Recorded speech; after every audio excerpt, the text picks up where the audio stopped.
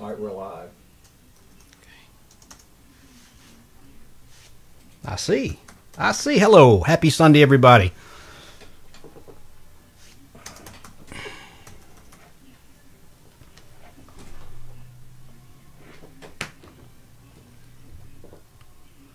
We're talking movies again today. I'll let Al reveal the topic.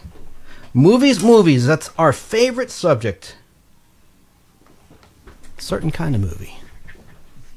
You excited, Al? That's yet to be determined. Let me share a couple places here before we start the show. Is your recorder ready to go? It's always ready. Good. Good answer. Good answer.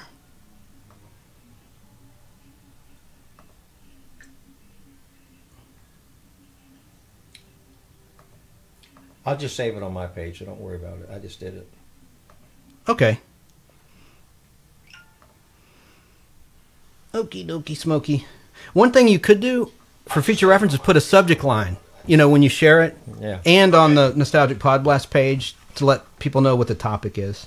Okie dokie smoky. Oh, it's me. I got it. Got it. You need to turn that down. I just did. I muted it. Let's just wait a little bit for people to join. Happy Sunday. Happy weekend, everyone.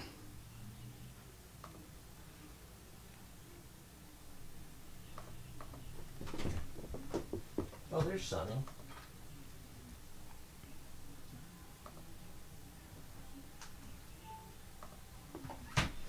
Sonny is Al's dog. He's a Cocker Spaniel. There, I'll hold him up. Hey, come here. Can you hold him up? Yeah. Hey, buddy. Sonny. See him on camera? Hey, say something. Barking in the mic. Barking in the mic. Come on, barking in the mic. He's a good doggy. Good dog. Well, I helped in that. He wasn't on. I'll give you a hint. Today, it's anti-redneck. Now, what do you mean by that? Oh, look at that. Yeah. This whole entire show is not going to be something you'd expect. And I don't want to blow the surprise. Do, do, do, do, do, do.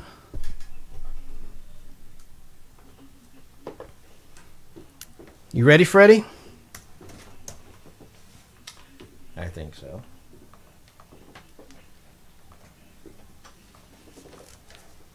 And towards the end of the show, we got some shout-outs to Giovanni, a chef here in Atlanta. A great restaurant, Backstreet Eatery Bar and Grill in Duluth, Georgia, here in the Georgia area. And I want to give a shout-out to Wizard World for something nice they did for our show. And some specific people there at Wizard World.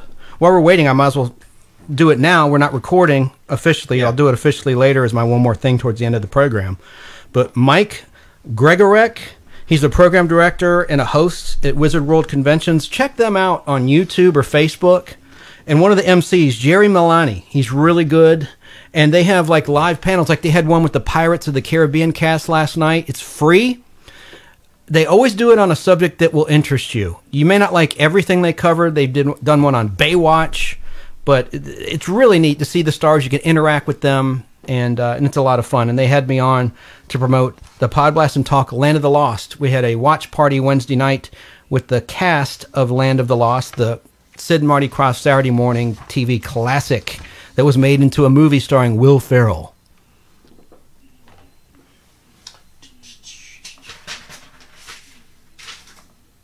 You ready? Yeah, hang on.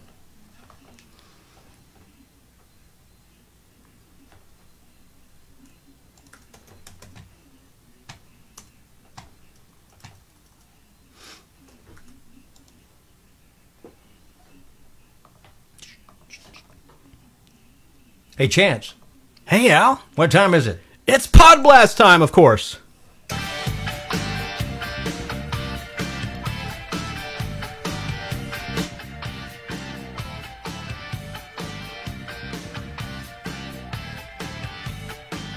I'm just hearing that in one channel. Same here. That's weird. Why don't you start over the recording? You think you can figure it out real quick? Let's just see. Cut that and let's get it right. That's just weird. That is weird. All right, we'll do that. Hang on a second. You never know what you're going to run into, right? That's right. Let's see. All right. Happy Masters Day for those watching the Masters in Augusta, Georgia. Let's see. There we go. I think that's right. Very good. You never know what's going on with computers sometimes, but anyway. So are we going to start over for the recorded version? Yeah, okay. Yeah, we'll do that. Cool. All right. Hey, Chaz, what time is it? It's Podblast time, of course. All right. Now we're going.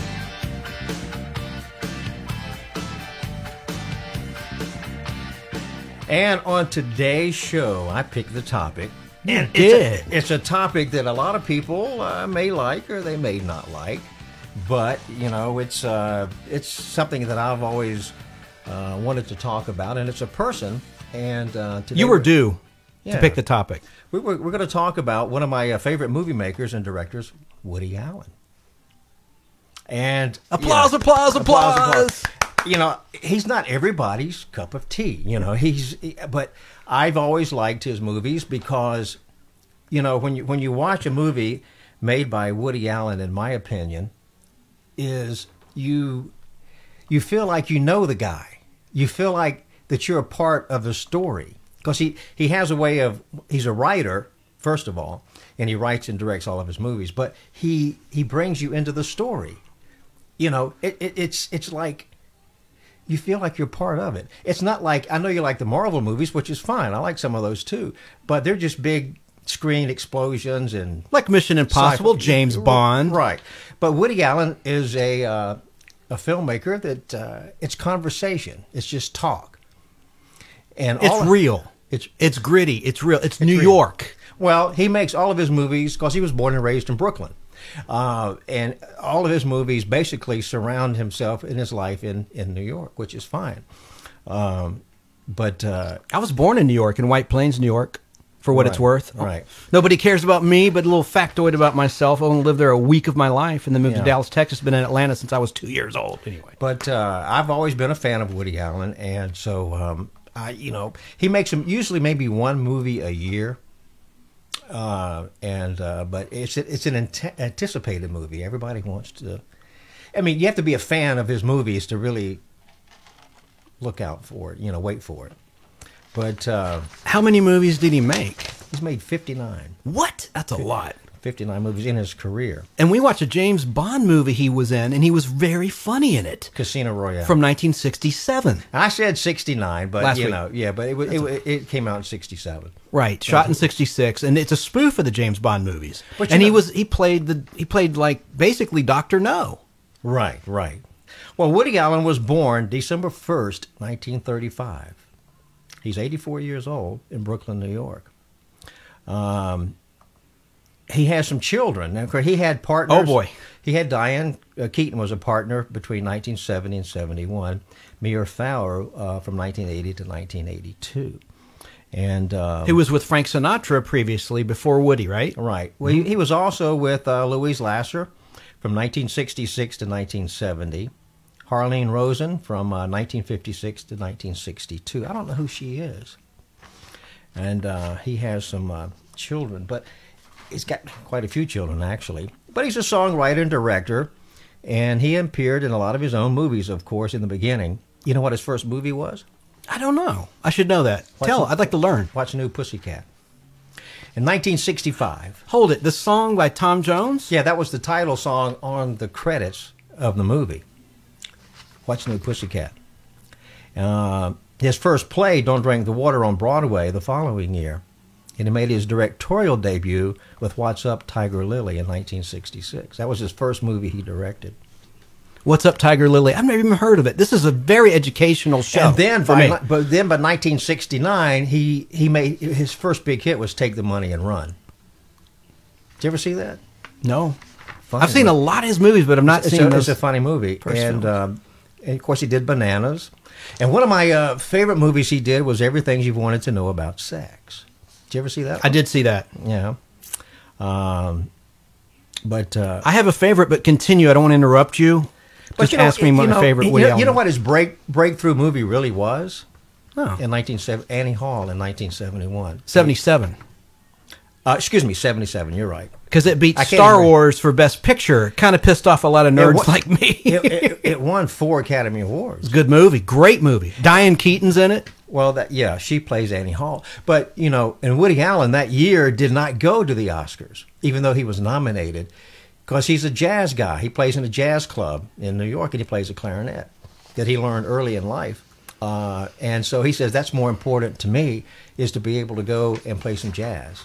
So he skipped the Academy Awards and went to play. That's really anti-ego. I like that. Yeah. No, he's not. He's an artist. He's not Hollywood. Yeah. Now early on in his career, he was a stand-up comic, and he was on Carson. Carson loved him. But he was on, Merv Griffin. He was on Ed Sullivan's show. Dick Cavett.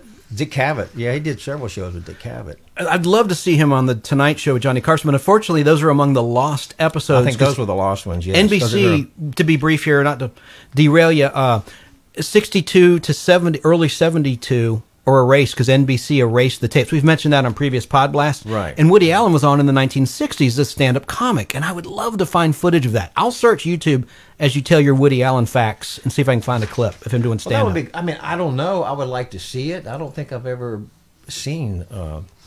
I have seen Woody somewhere on clips of him doing stand-up. You mean? Right. And but if I had to pick a favorite movie, I'll play a clip from Woody Allen. Was one called Love and Death. Now that he did not film that movie in New York. He filmed it in Budapest, Hungary. Oh, you didn't plug there you go. Got to plug your computer up. So. But Woody Allen is, like I said, he's not everybody's taste, but he's... he did make a big imprint in Hollywood, though, and his movies made a lot of money. They make a lot of money. Very critically acclaimed. Now, we'll talk about it. One movie he made that I really liked, I think I have a clip from it. He made a movie called Manhattan, and with Mario Hemingway. She's related to Ernest Hemingway, the... Arthur. But anyway, he made a movie with Mario Hemingway, and what happened was, after the finished product, he hated the movie. He just didn't like it. He didn't like his performance in it. For some reason, he just didn't care for it. And that's one movie he shot in CinemaScope. And one thing about Woody Allen movies, did you know all of his movies the sound was mono? I did know that. He did not he did not make any movies in stereo. Except for one. What's that?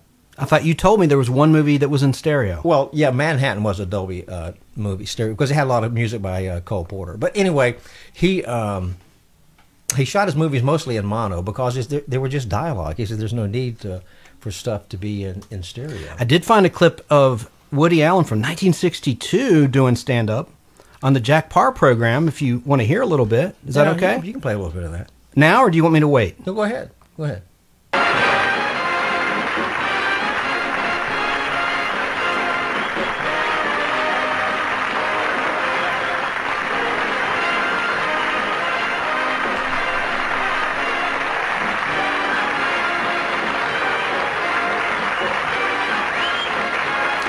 Wait for it. Thank you. And as long as you're standing up, I want you to take off your overcoat. This is Jack Parr, the host. Couldn't get the music called, huh? December 12th, 1962. We have a good show tonight. It's really worth staying up for. I wouldn't interrupt the honeymoon for it, but I really think it's worth staying up tonight. Here, I'll fast forward to Woody, because that's what you want to hear. Sitting down in the... Let's see. What about it? Here we go. I'm sorry, folks. I didn't That's pre-screen the this. computer. Well, I didn't pre-screen this. I got a picture of Woody up on There we go. Jane Mansfield was on one night with Zsa Zsa Gabor, and they inhaled, and we ran over, and he didn't get on that night. And every night this kid has been on the show. He's been cut. And to give you an idea, his first routine was about the election. You can see how long ago that was. And I'm afraid he's overtrained. But I want him on in my spot tonight, and I want you to know that not every performer gives his spot to another performer, but I want him to be bigger than I was, even if it means he will never be back. Woody Allen! All right.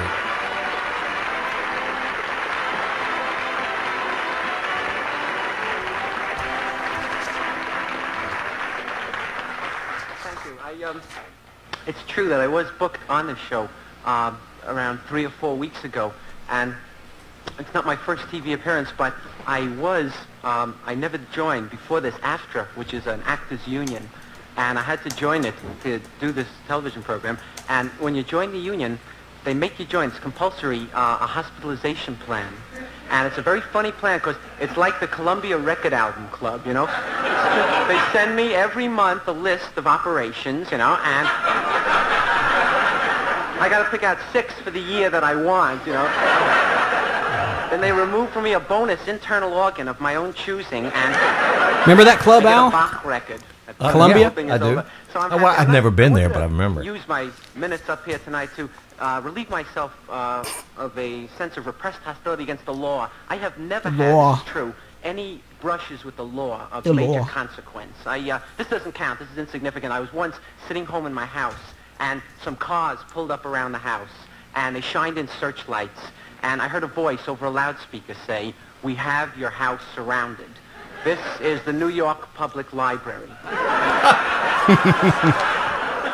They wanted me like to throw out a tale of 2 cities, you know, and come out with my hands. It was a very bad situation at the time, a lot of smoke and everything, and I was unhappy about it. Now, recently, fairly recently, I moved uptown to Madison Avenue and 77th Street, and it's a good neighborhood. It's a very nice neighborhood, and it's a fun place to live. On my corner, when I first moved in, this is just one funny story, I have a drugstore. And a woman ran in. She was absolutely beside herself. Her husband had reached for the wrong bottle on the medicine cabinet and had taken poison by mistake. That's a funny story. He was home on the floor, like kicking, you know, and turning blue and everything. And it was a real emergency. She needed an antidote desperately, and it was a very tough situation. And it turns out the druggist was Alan Funt. Candid camera. Camera, yeah. He'd have a hidden camera to film people. Just a little bit more of this, and then I'll get back. He had her on in the store for a half hour there, you know, with things going. So it's a good place, and it's happy, and very convivial and everything. But because there's a lot of money up there, and it's an opulent-type neighborhood, they keep on robbing us all the time. This is a big problem. My apartment alone was robbed about 4 times in 2 years. And they kept breaking in and taking things, you know, and I didn't know what to do about it. So finally I put on my door a little blue and white sticker that said, "We gave." You know? I like that. We gave. The man in my building, a Mr. Russo, a very nice man, was held up in the lobby. 2 big guys held him up late at night, you know, with a bottle and a stick and everything. And they wanted all this cash, you know, and Russo, like a jerk, tried to sign for it, I think, for tax reasons or something. And they hit him a tremendous shot across the frontal lobe, you know, and he fell to the floor in the lobby in a funny little crumpled heap. And he's never really been the same since the blow to the head, you know. He smiles a lot now, and he laughs out of context, you know, and he just sits on the edge of his bed and recounts his life, but not in sequence, you know. He knows to say his name if you ask him, but he's not as perceptive as, say, the average tree stump. And he formerly was a lucid type, you know. He would react to a pinprick at least. He was now it's mostly finger painting and connecting the dots and everything, you know, and it's that kind of life for him. And people said to me, "Woody, like, you're slight of stature, you know, why don't you build yourself up in the event there's like a hostile incursion from the outside world, you could come on, you know." And I went to Vic Tanny's for about 8 weeks. I did, and I lifted, and I bent, and I squatted, and I did everything they wanted, and nothing happened to me at all, you know. And I finally got the idea maybe I should just give Vic Tanny the cash and ask him to walk me home nights, you know. He's almost done here with his set. Now, there's a kid in my building. He was a great stand-up comic. He was really good.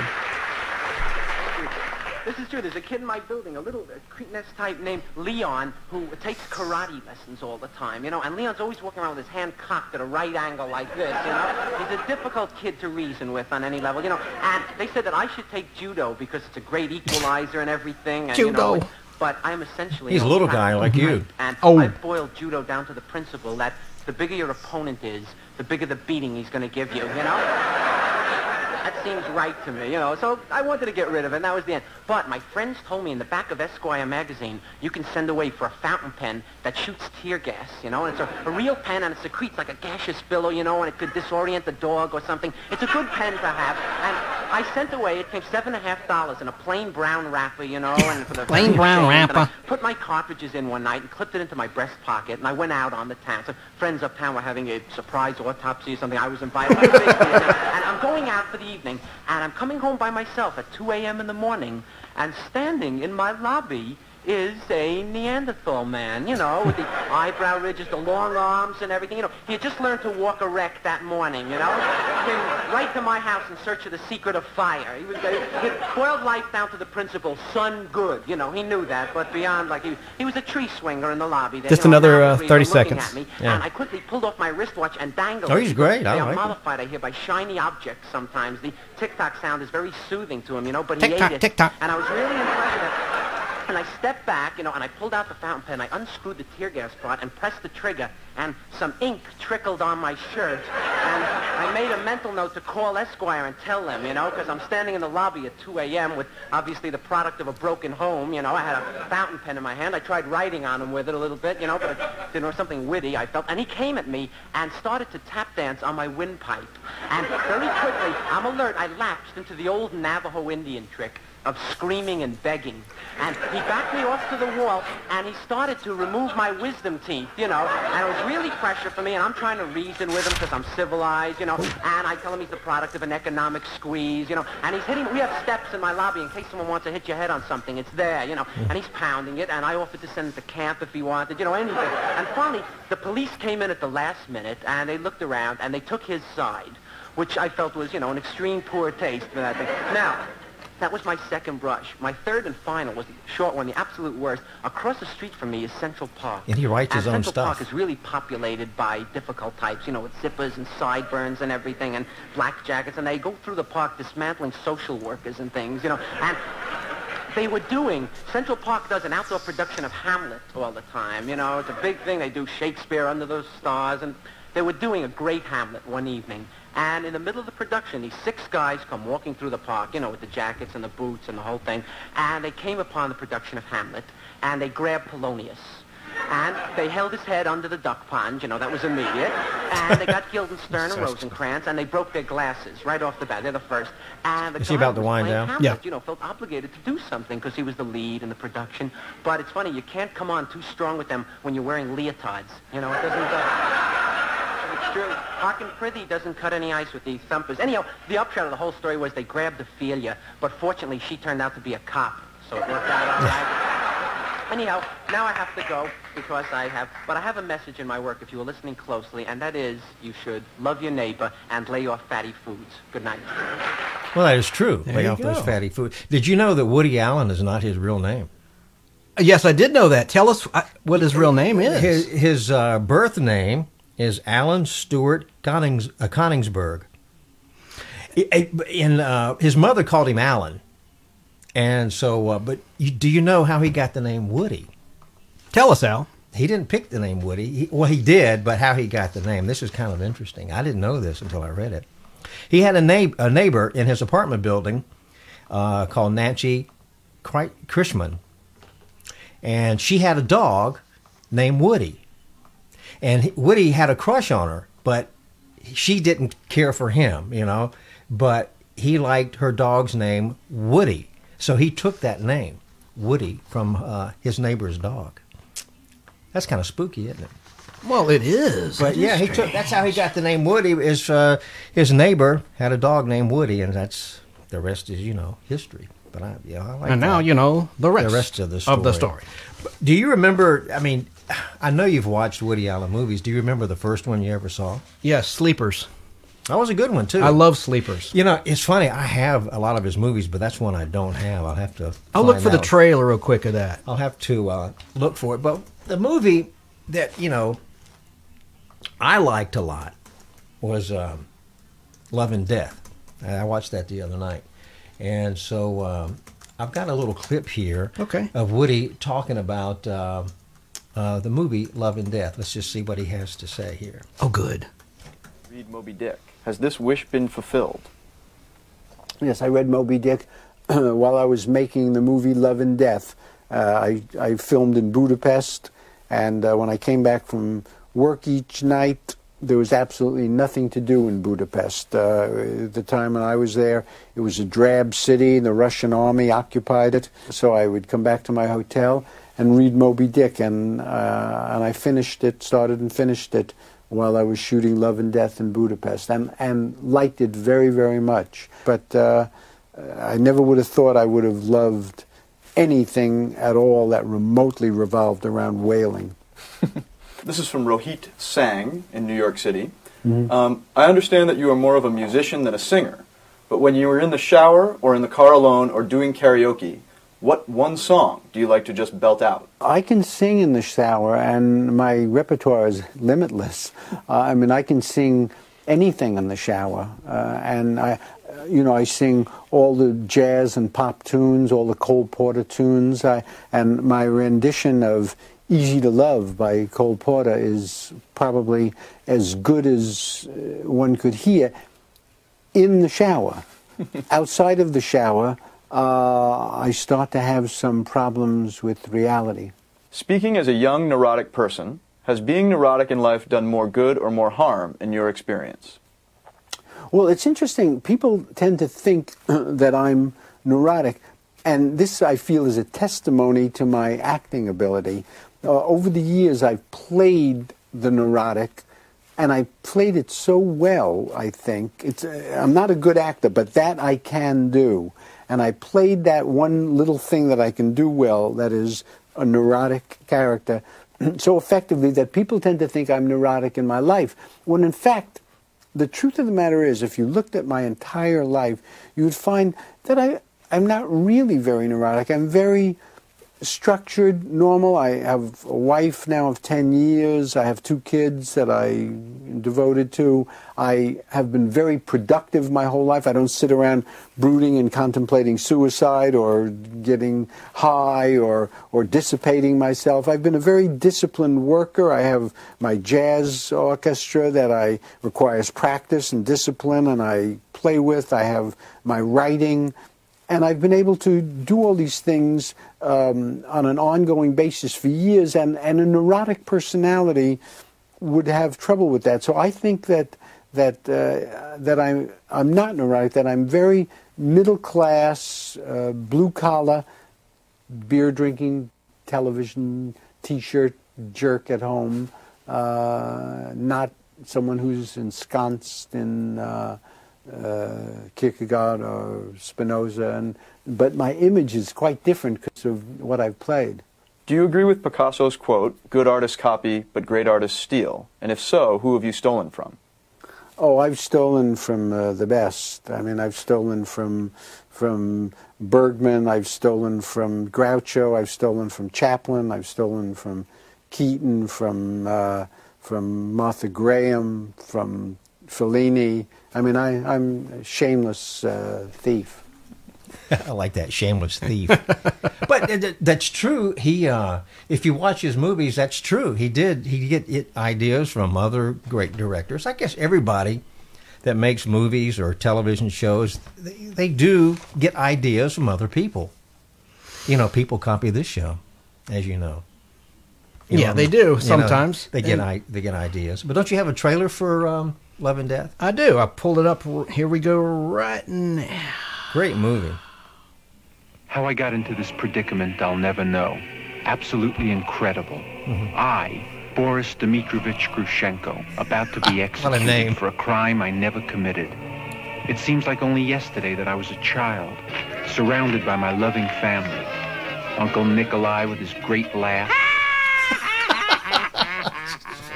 That's fine. Grushenko, my father, a simple man who owned a small piece of land. I remember having strange and vivid dreams. I grew to manhood and fell in love with Cousin Sonia. To me, she was the perfect woman. I guess you could say I'm half saint, half whore. Here's hoping I get the half that eat. Damn it. Then came the war. Napoleon has invaded Austria. Fellas, I'm a pacifist. I don't believe in war. Boris, you can't be serious. You're talking about Mother Russia. She's not my mother. My mother's standing right here, and she's not going to let her youngest baby get shrapnel in his gum. I recall the rigors of military training.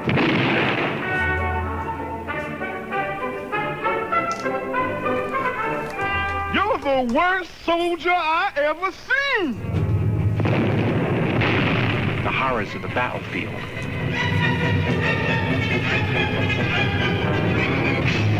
Hey, get your red hots.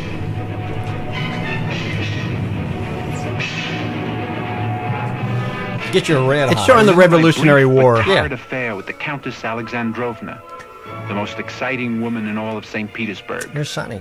You're the greatest lover I've ever had. I practice a lot when I'm alone. Shall we say fistfuls at dawn? Well, we can say it. I don't know what it means, but we can say it. That's actor Harold Gould in that scene. With the evil Ivan. One of my favorite character actors. And above all, my conquest of Sonia. Our marriage was the happiest time of my life, until she conceived the plan that was to be my downfall. Let's assassinate Napoleon. I tried to reason with her, but it was no use. You find me attractive as a man? Yes, I think that's your best bet. The rest is history. And that's Diane Keaton. Yes. I know you Diane mentioned Keaton. that. Love and death. If I'd shut up, the announcer would have told you.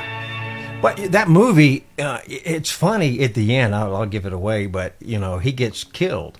At the end, and then he's standing outside the window of Annie Hall's house, and he's calling her, and and Death is behind him in the the robe and everything. And she goes, "Boris, what happened?" He says, "I got screwed because he got shot." Yeah, his humor's not for everyone, but he's pretty clever. Well, he's a very good writer. I mean, he's but after his first movie he directed, he says, all of my movies now, if I'm in them, I'm going to direct them, because he had a special way of how he wanted to do things, and he used, like a lot of directors do, he used his actors, the same ones, and throughout his career, basically. Alan Alda was in Crimes and Misdemeanors. From MASH, of course. And from MASH. And so... on television. Yeah. Not the movie. He used the same DP, the director for photography, Gordon Willis, on all of his movies. Which is kind of... He used the same cinematography. He's loyal. Yes. If it ain't broke, don't fix it. That was his mentality and his motto. And what I liked about his credits on his movies, like when it opens up, he just used it. They're typewritten. There's nothing fancy, They're just. And did you know he writes all of his scripts on the same typewriter he started out as a young stand-up comic? He uses the same typewriter to this day. To this day, he does not use a computer with a ribbon. Yes, with ink ribbon. He types on the same typewriter. He still has it. That he does all his scripts on his typewriter. But he's not erotic or anything. No, he said, he says he's not, but I think he isn't some. But he writes all of his scripts on his typewriter. He doesn't have a computer. Or he might have a computer, but he doesn't. He just says it's the way he does it. Interesting. Interesting. I think that's kind of cool. Yeah, I mean, talk about throwback. Yeah. Hey, did you know that he actually guest hosted? He was a guest host of the Tonight Show with Johnny Carson. Johnny Carson actually liked him a lot. Oh yeah. He was very talented. If you don't mind, I have a clip of his monologue of him hosting the Tonight Show in '71, and this is from a kinescope, which is a film print of a monitor. Of a monitor. Yeah. Ready? Yeah. Go ahead. And here comes the NBC Peacock. Let's see. The following program is brought to you in living color on NBC. I love that. Yep. From New York, The Tonight Show, starring Johnny Carson. Johnny's guest host tonight is Woody Allen. This is Ed McMahon, along with Doc Severinsen and the NBC Orchestra, inviting you to join Woody and his guests, Bob Hope, Bob Hope, Coco, Dr. Irwin Stillman, James Coco, Kay Hart, and Chief Red Fox. Red Fox. And now, ladies and gentlemen, Woody Allen. I'd love to see that whole show. I'll send it to you. Is the whole thing on YouTube? Yeah, in color. Ooh, I'll have to check that out. He looks so short sitting at Johnny's desk, like me, like you said earlier. Well, he's not a big How tall guy. is he? 5'2"? 5'3"? I'll look it up. I'm not sure. Listen. How are you, my pal? Welcome back. Thank you very much. You've been neglecting us. I thought you'd given us up. No. It's up for the movie world. You just kind of disappeared from view. We haven't seen you. When was the last time you were here?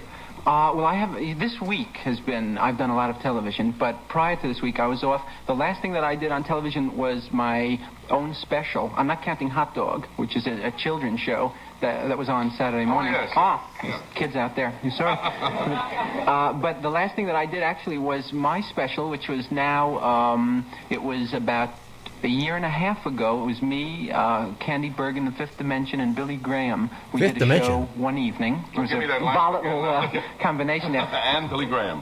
Candy Bergen. That's Candace Bergen. The Fifth Dimension, and Billy Graham. And that was the last substantial thing that I did on television. That was somehow, I don't know, I didn't have to see your special, sadly, but somehow okay. It was nothing against you. I must have been doing something. I just don't see you and Billy Graham together for some reason or other. Yes, it was... It's that same kid again, yeah. It was good chemistry, though, because Graham, as you know, or for instance, as you know, I'm an avowed atheist bordering on agnosticism with a strong streak of cowardice in me, religiously, and Graham is a religious man. I hope this doesn't come as a shock to you. No, I heard that, yes. Yes, he's a tall, blonde... Religious man, attractive and interesting, I must say. When I first met him, I'd never met him until that show. And I found him very persuasive. And after the show, I went out and bought a prayer shawl. Now that defies believability. Only because it's not true. But enough about me. This is no time to be wool gathering. What's interesting, Al, is he went right to the desk. Woody. All right, ask me anything he didn't stand up and do a monologue. On all the details. Well, I want to know. First, I've been hearing some wild promos about your movie, a movie called Bananas, is that right? Yeah, yes. Bananas. Is that from Going Bananas, kind of going crazy? Is that the idea? No, strangely enough, that's from the Old Testament. The Old Testament? Yes, and ye shall go into the promised land, and ye shall take with thee a banana. I don't remember, I must have missed that page. I was reading Out in the Wind, I think, and that page turned fast. That's in the Book of Numbers, in the Old Book of Testament, Numbers. yes. Right? After the Book of Letters in the Old Testament. What does it mean in your interpretation as far as the book is, the movie is concerned? The movie is, it's just a comedy. It's just it's over at the Cornet Theater, and it's a comedy. It's you know, I was a big fan of the old-time comedy, Marx Brothers and W.C. Fields and that type of thing. And it's just my attempt at that kind of a picture, a kind of broad laugh picture. And I've been working on it now for about a year and a half. He dresses up as Castro. Anyone could go see this? Oh, boy. Anyone? It's a GP-rated picture. General public. Yes. That's a good question. GP normally means general audiences, but with parental guidance. Yes. Is that what you PG mean by your... of today. Yes, it can be seen by or even by PG-13, parents or children, or parents with children, or parents of children, parents without children, or any kind of parent, or any kind of horny child can see that.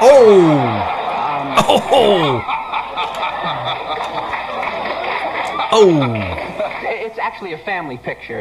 You know, that's the truth. If you come from a broken home, it's a family picture. It's a sweet film. It really is. And kids can go see it. You know, Take the Money and Run, which was my first picture. Don't feel obliged to burst into limitless applause. It was the first Bananas was his his second movie. It wasn't movie. the first picture I did. The first picture I did in my life was What's New Pussycat, which was... As you mentioned, Al. Which was, I wrote, but didn't direct. But Take the Money, I directed. And that got an R rating, I believe, at the time. We had was it an R or an M rating? They had a different rating system at the time. And we had a fight to get an M rating for it. They wanted to give it an R rating. And it was really, if you saw the picture, it was really a picture that you could bring kids to with impunity. And there was not a single moment of sex or nudity or obscenity in that film. Or my private life, for that matter. And in this picture, it's a clean picture, and you know, we got a GP rating. We had to beg for it, but we got one. Now, how about your play, Play It Against Them? Are they going to do that into a movie? I don't know. That was purchased a long time ago by 20th Century Fox, I believe, and I never. Now owned by Disney. Play It Against Them was purchased before it opened on Broadway. And I don't know, you know. Is it likely that you would play, sometimes the lead on Broadway does not play the lead in Hollywood? I have a feeling it's going to go that route. Who do you see in your Great role? movie. In Play It Against Sam? Yes. The role that I created on stage? Oh, get ready for this. Let me think. That's a good question. I don't know. I think there are a lot of people that could play me easily. Mahalia Jackson would be one. Mahalia Jackson, gospel singer. See, I don't know. I wrote the thing for me, and they have had trouble casting. We had trouble getting a replacement for me on Broadway at the time. What have you been doing? Why? I've been away. I was down in Mobile, have to say it right, Mobile, Alabama, for the Junior Miss Pageant last evening. All right. Had a great time. I think I'm over-entertained. Do you ever get that way? So many parties. I've been out. You know, they have great hospitality down there. They're great people. And they just turned the town over to me. They said, the town is yours. Yeah. And being a gregarious guy, I took it. Right. And what is the Junior Miss? The Junior Miss. High school seniors from all over the country. 50 young ladies compete for this title. And they win a lot of prizes if they win. The girl won a $10,000 scholarship.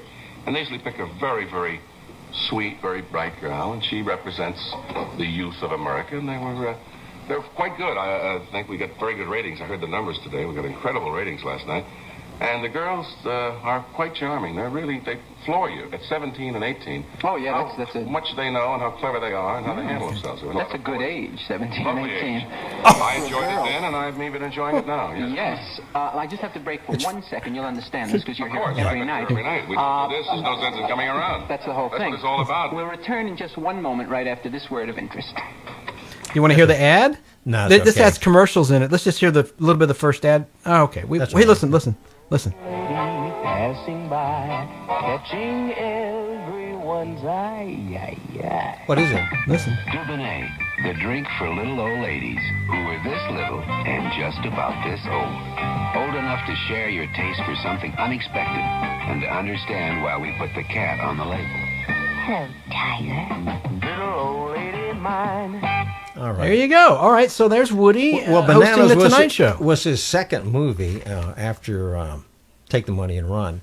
But, you know, it's funny, Play It Again Sam, you know, he's a film buff in Play It Again Sam. And have you ever seen the movie? No. No.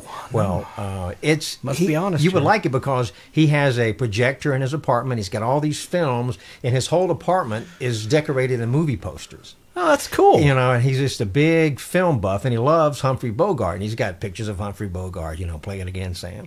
And so it's a wonderful movie. But he mentioned 20th Century Fox had the rights to it. Well, you know, Woody Allen, you know, his movies were released through United Artists in the early days. And so, but if you buy the home video, Paramount Pictures owns the home video rights. Okay. You see a Paramount logo? That's just one movie that he doesn't retain the rights to because Fox bought the rights to it. But for some reason, it's out of print now. But Paramount distributed it for home video. That's cool. That's just kind of strange. We've got some Facebook comments. Brian Barnwell says, "Like 'em all. A warm blanket for me is Midnight in Paris." Yeah, that's a good one too. You want to speak to it? I have some other Facebook comments while I'm pulling them up. Why don't you talk about that movie? I can't talk about that movie too much because it's been a long time since I watched it. But what we'll do, one of everybody's favorite movies is Annie Hall. That came out in 1970. Let's see here. Annie Hall was in 1977. We talked about that. Yeah. Right. And so, but I've got a clip here of Woody on Annie Hall. Let's just take a quick listen. You're a guy who wears many hats, writer, director, producer, actor. Which of these hats do you feel most comfortable with? I like to write the best because I can do that without leaving my bedroom. I can get up in the morning and roll over, grab a pad and pencil, and write. And so, of course, that's the easiest. That's right. He writes in bed. When you write and direct and act as you do in Annie Hall, does that make it easier, or is that more difficult? No, it makes it easier. People think that it makes it tougher, but actually it's much easier. You know, to have one person in charge of a lot of stuff, you know, simplifies it all instead of having 6 people in charge. So it makes it, you know, it's much easier. You said in the news conference this morning that you felt that your films have limited appeal. If you feel that way, then why do you continue to make them? Certainly there are so many outlets for your talents. Well, you know, first of all, limited appeal for a film is still more than a book or something else. I mean, I feel that I do have a certain appeal, but I do think it's a, you know, I have a smaller following. I mean, I think that I have a nice loyal following that sees all my films, but it's not enormous. I mean, I've never had a picture that's, you know, anything close to, I don't know what to say, The Sting or those kind of pictures. You know, I have a nice sort of steady following that supports me. And it's fine. I mean, I don't, I just assume have a limited appeal, because that way I feel I can continue to try and do good work and not have to worry about the problem of changing my work to include everybody. Mm-hmm. And you also said that you didn't really feel that it helps to promote or publicize the movies. May I disagree? Oh, sure, because everybody does disagree with me about that. But see, well, for example, this, you know, when my viewers see us talking, and then they feel like they know you then, they really know you, and I think then that sells Woody Allen, and they'd go to see any of your films. Well, that would be wonderful. I always feel that for me to be on a TV show, for instance, and say, well, Annie Hall is a wonderful movie, or I've tried to do this in the movie or something, is one thing, and maybe a couple of people would go like that, but really what has to happen is the movie has to open, and a group of people have to go see it, and then they must love it and tell their friends, you got to go see this movie. Yeah, that's right. That's really the best way.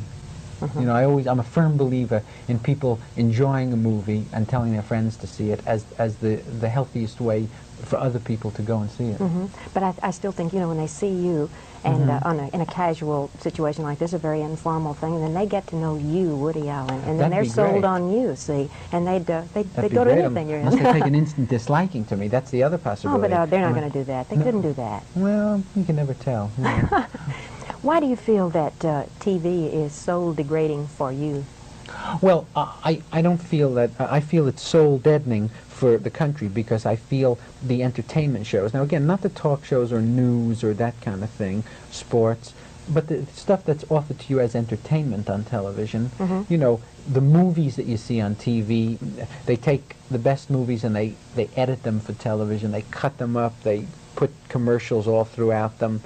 And they put on these situation comedy shows and give you canned laughter on them, and the shows are, you know, inoffensive, factory-made sort of shows, and the police shows and all the stuff that's on, I think is just, you know, it's just there's so much bad stuff on, and it's on day in and day out, year in and year out, and it's too bad, because the medium itself could be wonderful if the people that were doing stuff in it would always take it for granted that the audience watching is real intelligent and real high class, and give them good stuff instead of always thinking, well, the people out there are not going to get it, or they'll be offended by it, or they won't understand it.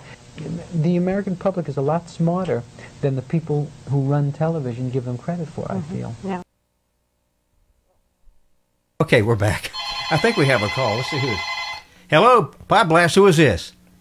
Hey, it's Mark. Hey, Mark, I saw your thing on Facebook. You said, Sup, ninjas? What's up, ninjas? What's up, ninjas? Right. Yeah. So, but good, nice to hear from you. How you doing?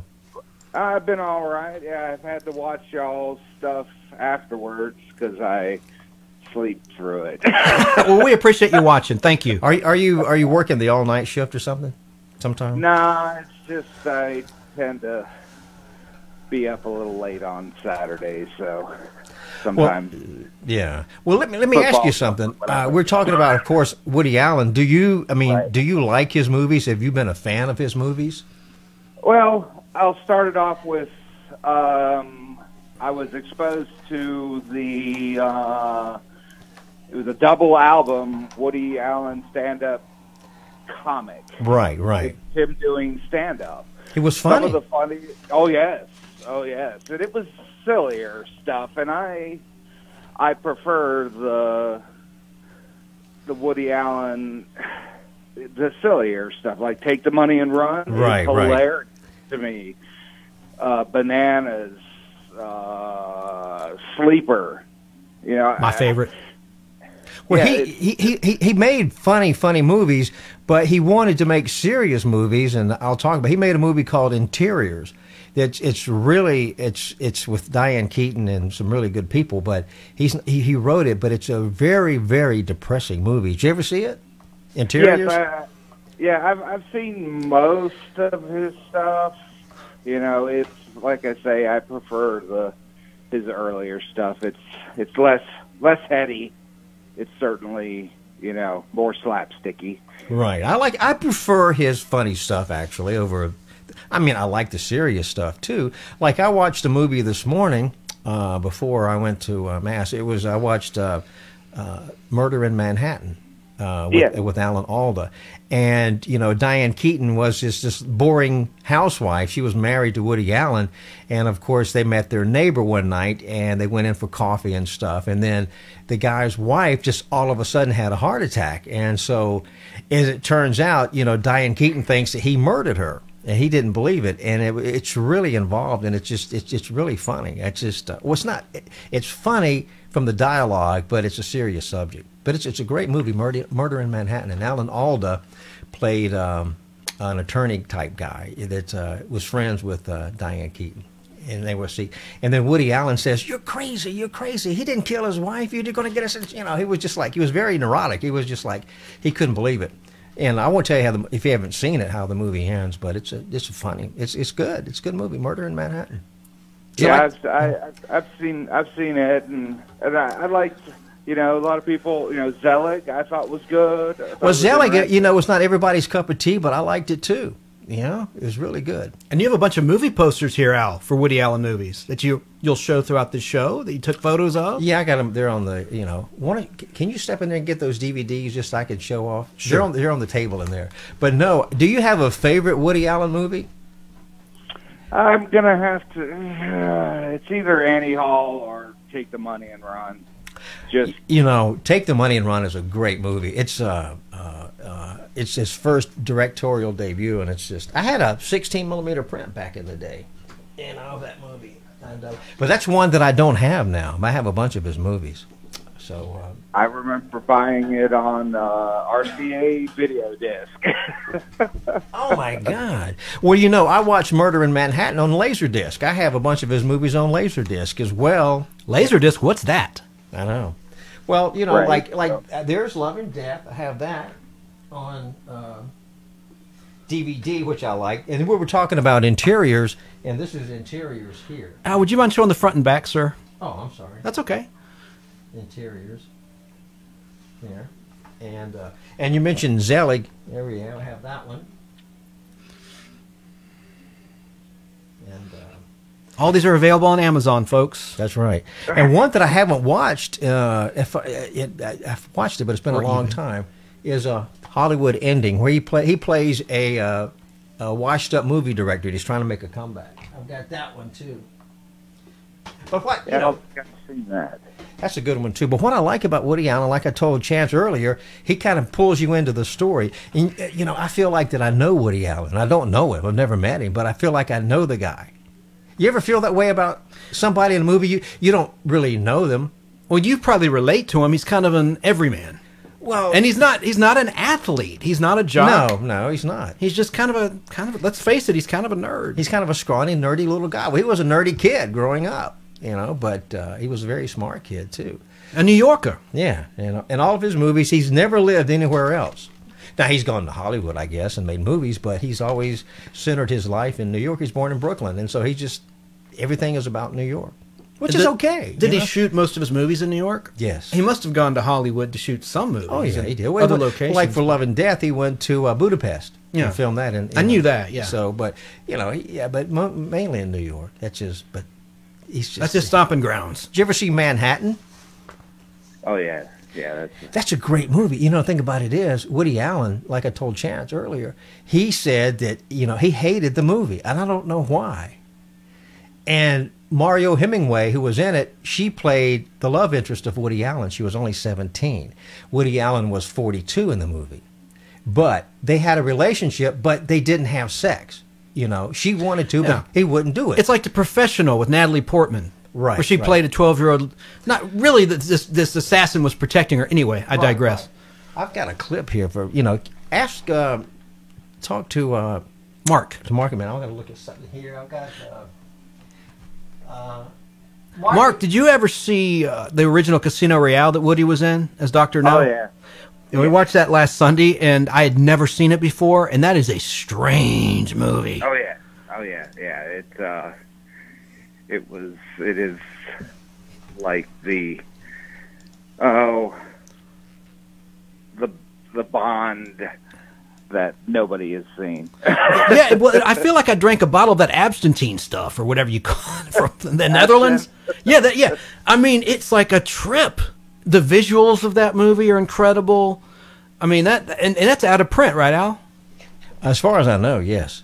We're talking the 1967 release, of course, but you want Casino Royale? Yes, it's out of print. Yeah, it's out of print. But you can find it on eBay. They want a lot of money for it. eBay. I mean, Amazon has it for like $59, but that's just way too much money.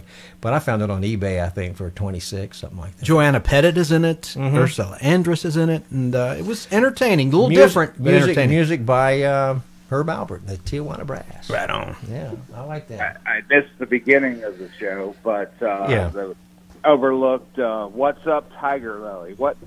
That's a good one. Oh, yeah. I mean, just totally, I mean, it was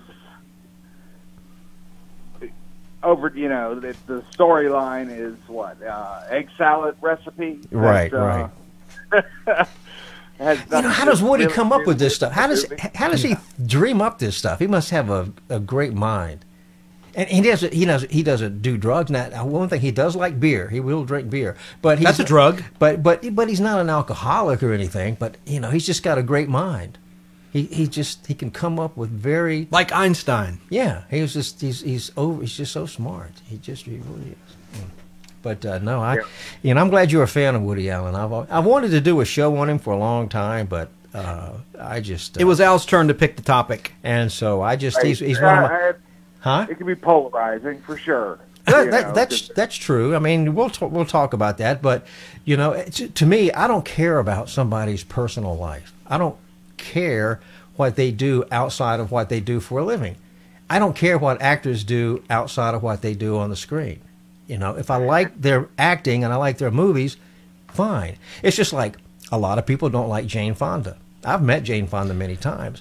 She's polarizing. I understand that. And what she did back in the day was wrong. I will agree with that. And today. But it doesn't affect her acting ability. I still like to watch her on screen. Of course, she doesn't do movies much anymore anyway. But her previous movies, I like. It's just like... I liked On Golden Pond.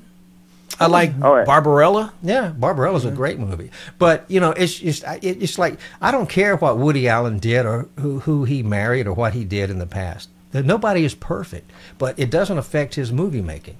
I just like his movies, and nothing will change that. I mean, I know it's not Chance's cup of tea. He likes more of the Marvel type movies, which is fine. I like some of those. No, I like action. I mean, if I'm going to pay to see a movie on the big screen, right, I want it to be big budget. I mean, I'm not that simple-minded. It's not that I'm shallow. I'm somewhat shallow, but I'll see those movies at home. The ones that are talkies, the ones that really engage your mind, that are lower budget. Well, that's the I'll way watch Woody those at home. Allen I'm not is. going to pay money. Yeah, I mean, that's just me. Well, I appreciate them. Woody Allen writes great dialogue, and it's just conversation. What's what I like. It's not no card. What's that, Mark? Woody. I don't think I've ever seen a Woody Allen movie at the movie theater. I've only really. Seen it. Yep. No, never have. Well, his movies they did well. They weren't blockbusters like Marvel and all that sort of stuff, but they made their money back. And just like Manhattan. Home video. Yeah, well, he didn't care for Manhattan. I don't know why. It's a great movie, but for some reason, he just didn't care for it. And he told United Artists, he says, look, please don't release this movie. Shelve it. I don't want it released.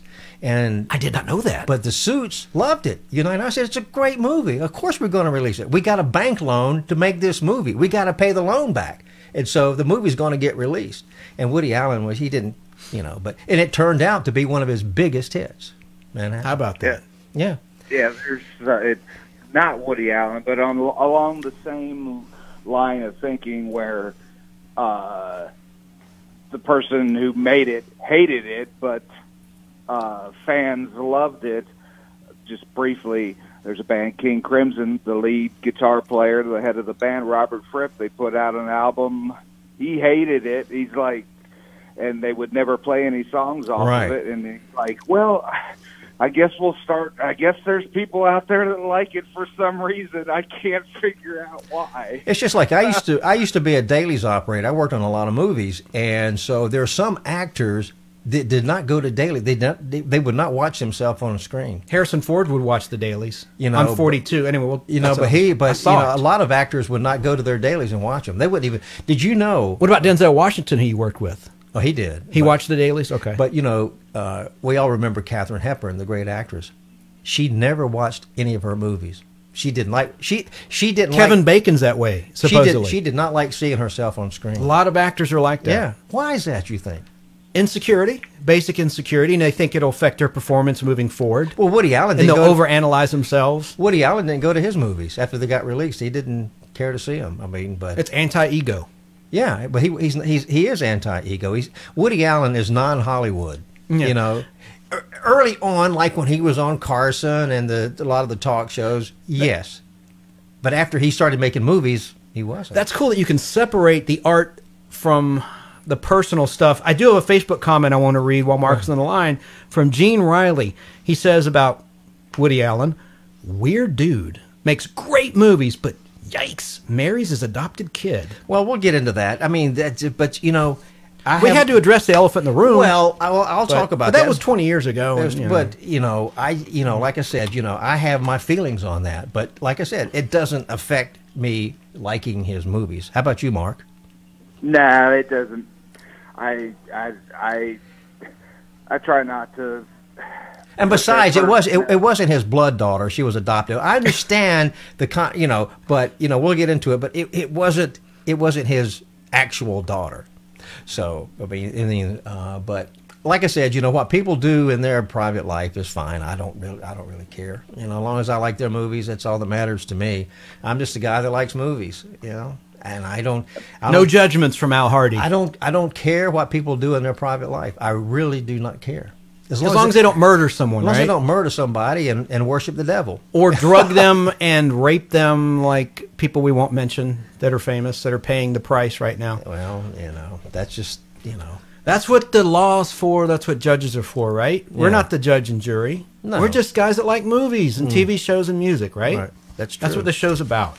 Well, it's funny that Mark says he's never seen a Woody Allen movie in the theater.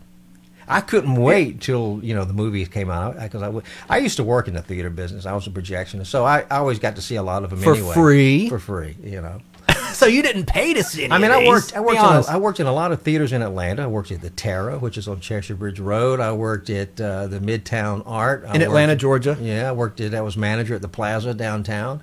So I've been you around. Are a movie aficionado, movie geek, because when we go to movies, you want to see the projector. You ask the manager, "Hey, I used to work in a movie theater. Can I see the projector?" Even though it's a digital projector now, I still like to see them. Yeah. Can I see the movies you have in stock? But Mark, I mean, in-house? You need to go check him out in the movie theaters. He has a movie coming out. Well, let's see. When is the last movie Woody did? I had a list here. I'm trying to see. I was from a small town, though, so... Yeah. Well, I watched a movie on... I can't even remember seeing a Woody Allen movie playing up until The Purple Rose of Cairo. Well, that was a good movie, too. Oh, it's a great movie. It's kind of like, and because Mia Farrow fell in love with the movie star, and so after Frank Sinatra. Well, and I'm talking about the Purple Rose. Yeah, I know. I'm sorry, the character. I got you. I got you. I'm sorry. It's it's just and Woody Allen, how he got in the movies. He said when he was a kid, there was a theater in Brooklyn, I believe it was called the Victoria, and he used to go to the movies all the time, and he would actually walk up to the screen and see if it was, he was a young kid, but he would walk up to the screen and see if it was, real or not. He was fascinated by movies. And the first movie he recalls seeing was Snow White and the Seven Dwarfs, the Disney movie, when he was a kid, and he watched Bambi. So that, he watched movies as a kid growing up, and then he became a filmmaker himself. Recent days, he has A Rainy Day in New York that he wrote. Right. And Rifkin's Festival 2020. Yeah. So, and there, like I said, I'll go to the theaters if the theaters reopen at a normal, Well, we've been going, man, here in Atlanta, Georgia. We got the Studio Movie Grill we go to, and shout out to the theater that Bill Tush runs. Oh, the Sandy Springs Cinema and Tap House. Yes. You always say Tap House and Cinema. I was about to get it right, but you beat me to the punch. It's just Cinema first and Tap House later. Well, Mark, listen, thanks for calling, buddy. I really appreciate it. I'm glad you like Woody Allen. Oh, yeah, not a problem. I'm glad I finally got up early enough. Okay. Great to hear from you again.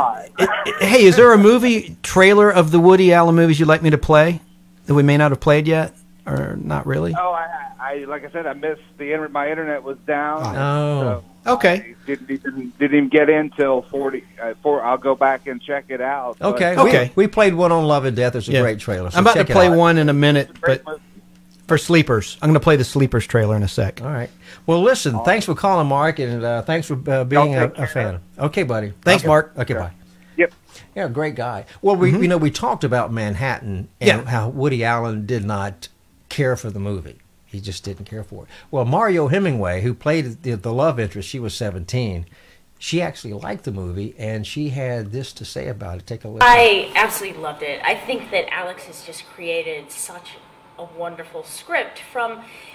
I mean, it's totally different from the book. And don't go in expecting that it's, the sun always rises and it's going to be exactly... Because my grandfather wrote between the lines, you know what I mean? So he would say something and then there was all this description. And Alex really had quite a chore to, figure out what we think that they are thinking or doing. So, and she did it so brilliantly.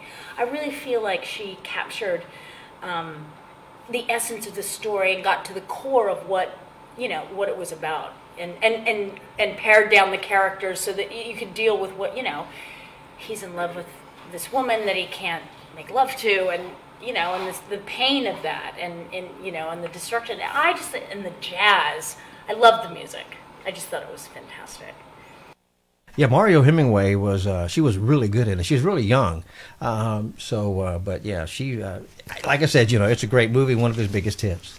I have the trailer for it if you want to hear a little bit of it. And you know who else is in it, don't you? Of course you know because you've seen it so many times. Say it. Who's the beautiful actress that's won many Oscars that's in that film? Meryl Streep. Yeah. All right, here's the trailer if I'm potted up. Yeah. I don't know why I can't hear it. Okay, go ahead. Okay, it's going. Got great music in it. I hope I don't get dinged for this. I probably will. Oh, God. No, you probably won't. He adored New York City. He idolized it all out of proportion. No, make that, he romanticized it all out of proportion. Better.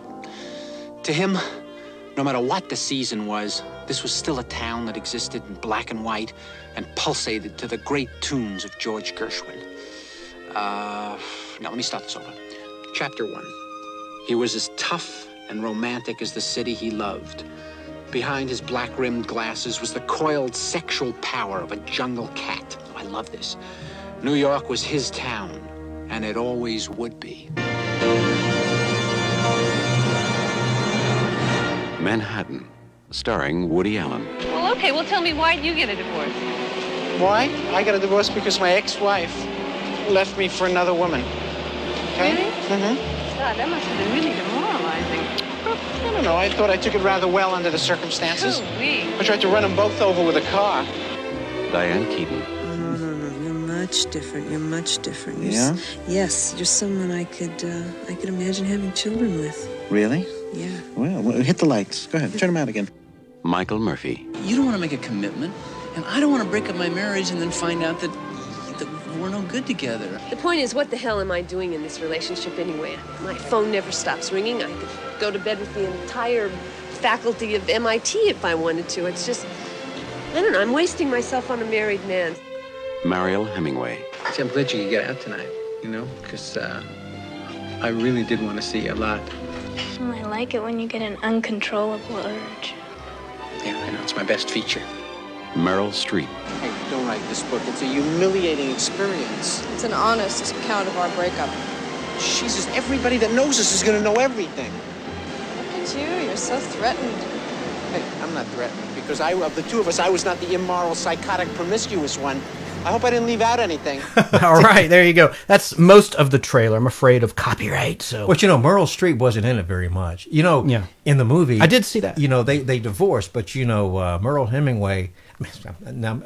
Streep left Woody Allen for another woman, and so he goes to see his ex-wife, with her wife now and their son, and that's what the scene was. She says, "Well, how was my son? Does he wear dresses? Does he play football? What does he do?" Because he hasn't seen him in a while, Of course, the first movie I remember seeing with Meryl Streep was Kramer versus Kramer. That was a good Dustin movie Hoffman too. Yeah. She's made a lot. She's a great actress. Don't get me wrong. Kate Jackson was supposed to play in that movie, play her role. Yeah. But she was contracted to do Charlie's Angels anyway, and that's why she quit the show, allegedly. Well, you know, we all know, we talked about Woody Allen, and when he was married to Mia Farrow, of course, they had a nasty split after, you know, he fell in love with his adopted daughter. And Very controversial. Right. Well, you know, I've got this little clip, and we'll address it here, and then we'll move on. Okay. This is from ABC News. For the first time in more than 25 years, Woody Allen's wife, Soon-Yi Previn, breaking her silence about their relationship. It's made headlines for years. And tonight, new allegations against her adoptive mother, Mia Farrow. And tonight, many of Farrow's other children are defending their mother. Here's ABC's Ariel Reshef. The story rocked a family and made tabloid headlines.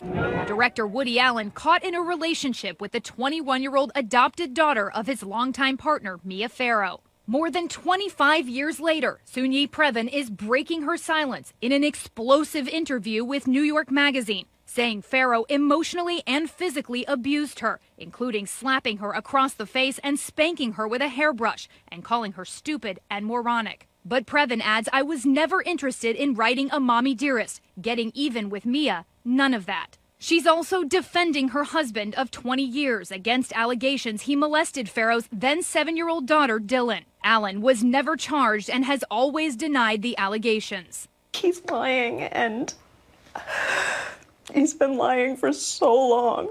Previn telling the magazine what's happened to Woody is so upsetting, so unjust. Mia has taken advantage of the Me Too movement and paraded Dylan as a victim. In the piece, the author acknowledging she's a longtime friend of Woody Allen. Tonight, 7 of Farrow's 9 children are standing with their mother, including son Ronan, whose investigative reporting helped spark the Me Too movement. Ronan Farrow calling his mother a devoted mom who created a loving home. Adding, "But that has never stopped Woody Allen and his allies from planting stories that attack and vilify my mother to deflect from my sister's credible allegation of abuse."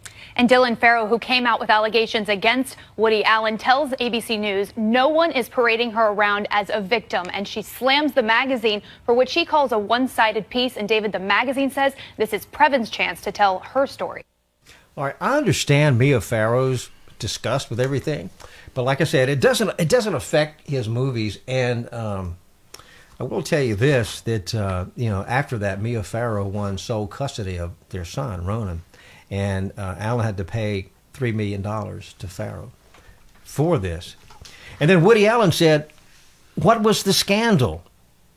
Allen told Reuters in an interview, "I fell in love with this girl, married her, but people refer to it all the time as a scandal." And I kind of like that in a way, because when I go, I would like to say I had one real juicy scandal in my life. There you have it. So we can move on. So we can move on. We can move on. But so that's that's just the way it is. But it's just it happens. Nobody's perfect. You're not going to judge, that's for sure. No, you just want to watch the movies. I just want to watch the movies, and that's it. Hey, do you mind if I play a little bit of back to 1971? Woody Allen again guest hosting Tonight Show with Bob Hope. This is really cool. Or do you have something you'd rather talk about? No, go ahead. Real We'll quick? do that right now. All right, let's get this out of the way. More to come. Doc Severinsen and his orchestra. Yeah. How long does this run? Here it is. I don't know, but I'll cut it after a couple minutes. We're back. It's funny. I was just thinking about this. When you do the show, they give you notes on the various guests that come out as to what they're doing, and I find myself writing little notes down here from these notes onto the table, because I think from childhood, I'm an inveterate cheater at school. Perfect, right? Yeah, and I can't just look at their notes. I don't feel comfortable unless I have a gyp sheet here with all the notes. This next gentleman is certainly one of my great idols. I mean, I spent my whole childhood seeing his movies over and over and over again, and then you'll notice if you watch Bananas how much I've secretly copied and have been influenced by him. He's certainly one of the greatest comedians, I think, has done some of the greatest comedy films we've ever seen. I have to mention that he will be at Harrisburg, Virginia tomorrow, and at Tulane University on May 8th, and that's all I can say. Welcome, Bob Hope.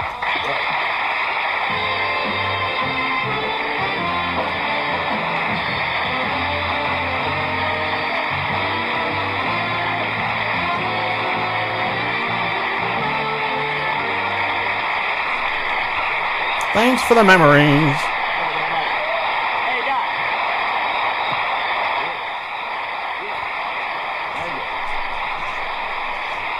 I love Bob Hope. Applause, applause, applause. We should do a show on Bob Hope. Did enough for me? I have to say this before you go on. When I was younger, and I used to go out on dates with girls, beforehand, 15 minutes beforehand, I would always think to myself, tonight I'm Bob Hope. And I used to get all the lines and get everything ready and the little funny walk that he does and everything, and, you know, and go out on the dates with the girls, and the lines would come off just as quickly as could be, and I went through the whole evening. Don't tell me you scored better than I did. No, I was going to get to that point. Why are you so dressed up, man? I'm going to the, I got to go right to dinner here for the Dutch Treat Club at the Ambassador. Oh, what is that? And, well, it's a, you know, it's probably one of the oldest clubs ever in New York. It's a bunch of newspapermen, and they're giving me some kind of, you know, they give you an award to come to dinner and say a few words, you know? And they're giving me the first Rube Goldberg Award. Do you remember him? Oh, sure. Have all the gimmicks and everything. Sure. I think he invented the Edsel, I think. I'm not sure. But they're giving me, and it's some kind of award they built up. But it's an honor, you know, and they're all friends of mine, a lot of friends of mine. Some of them have reviewed my show. Yeah. But do you go night to night, from being honored here and honored there and honored there? Because that seems to be... You know, around this time of the year, you appreciate a free meal. So they have the same thing in Hollywood. They have, that's me. I got it. It's known as Friends of Jack Benny. Oh, that great face.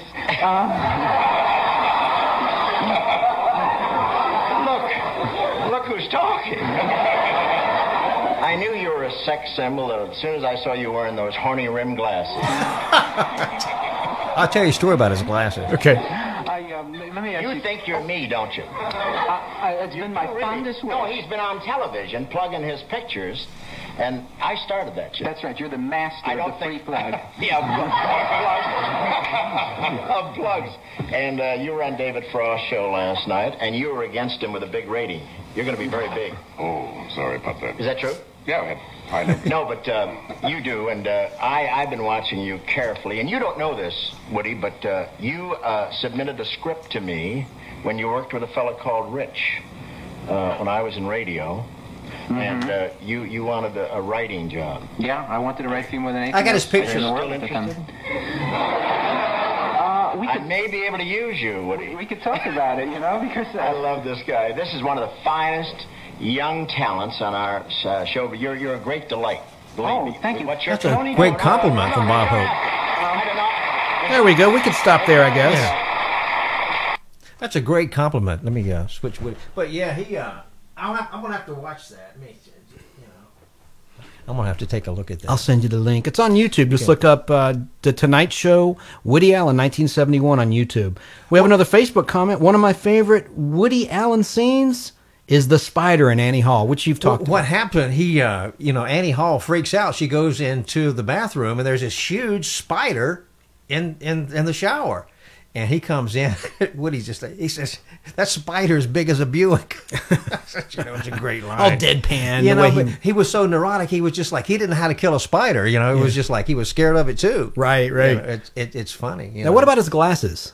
All right. Well, I forget the comedian's name, but there was one of his comedians he liked growing up he's a younger guy, and he wore these black rim glasses.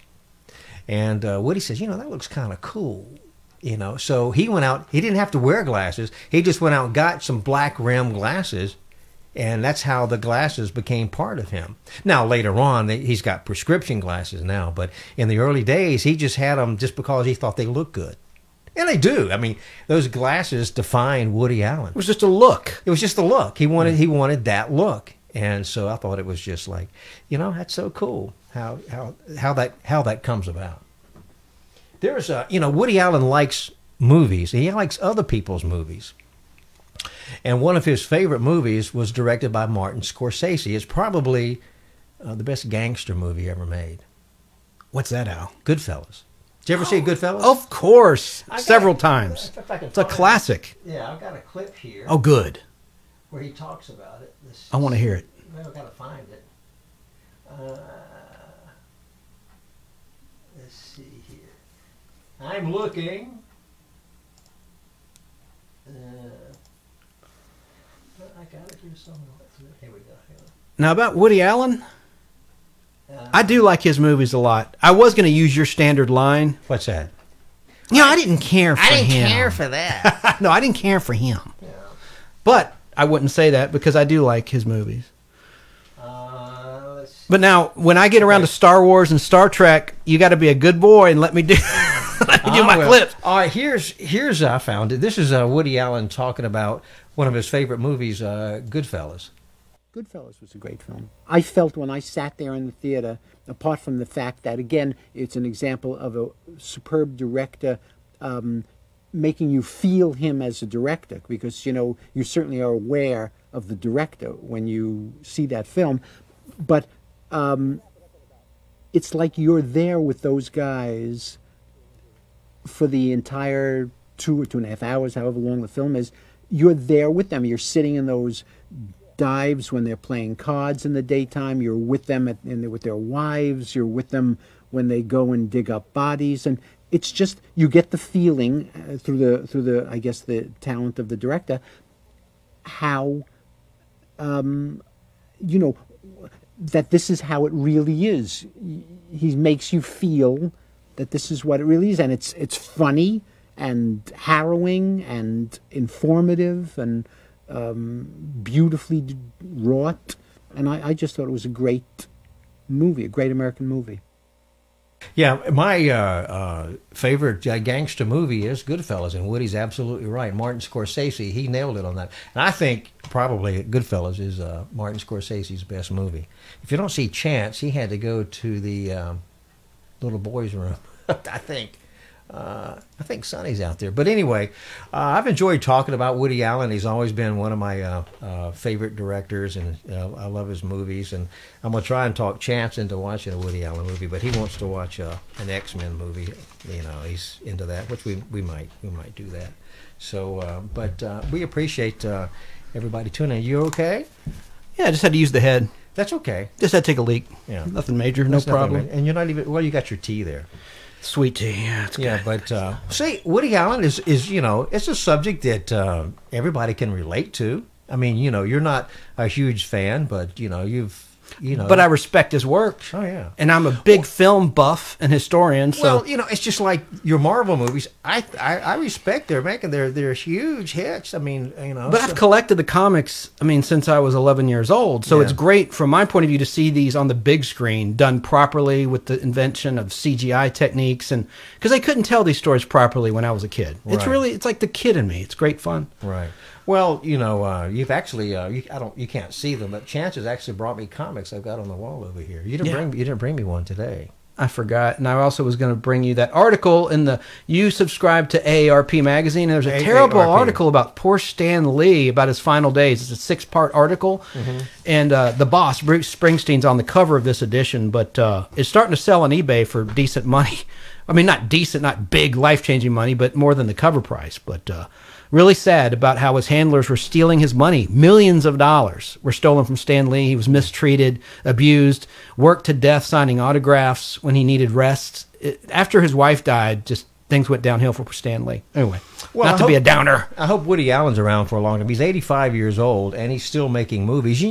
Besides having gray hair like I have, he still looks the same. He doesn't. It's thin people don't age as. I don't know. He just still looks really good to be 85 years old. Only good thing about being short is if you look at the numbers and the studies, like short people tend to live longer than tall people. I don't know why. Well, it's just like small dogs live longer than big dogs. I didn't know that. Yes. That's why you have golden retrievers and German shepherds. They lived maybe 9 or 10 years old, 8 or 9, 10 years old. Ted Cassidy, the original Lurch in the Addams Family, he passed away way back in 1979, as we've talked about in a previous podcast. Well, he was a big of a heart guy. Condition. Yeah, because he had that heart, and he had to pump that big body. Now, maybe that's it. The blood has to circulate. That's a good. I bet it is a heart issue or kidneys or. Well, I've enjoyed talking about Woody Allen, and he has an outlook on life that a lot of people don't really have the same outlook. He thinks that we're here that life is here for 100 years, then it changes. And then, you know, he's Jewish, but he I don't know whether he goes to his synagogue on a regular basis. No, he said. Well, he claims to be agnostic. That would mean he's not religious at all. Depending. Well, we'll close it out. I want to play this, you know, before we get out of here and talk about, you know, or one more thing. I want to play this clip from Woody Allen, and he's talking about his meaning of life. Let's talk about the Macbeth sentence. It's all fury and sound, signifying nothing. Are we all dumb? When did you get conscious about this fact?